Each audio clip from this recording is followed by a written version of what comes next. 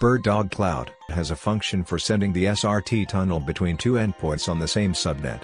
If the endpoint has a local IP address set up, it will show a LAN symbol next to the endpoint name.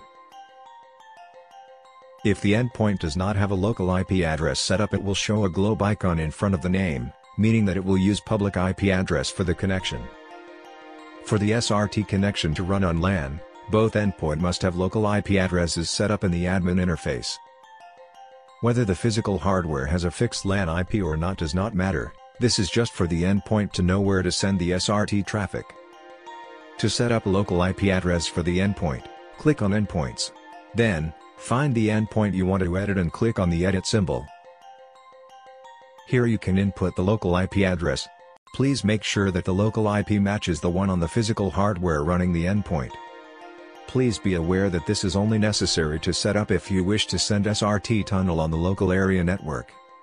If only one of the endpoints have local IP address set up, the public IP addresses will be used and the two endpoints then needs two separate public IP addresses.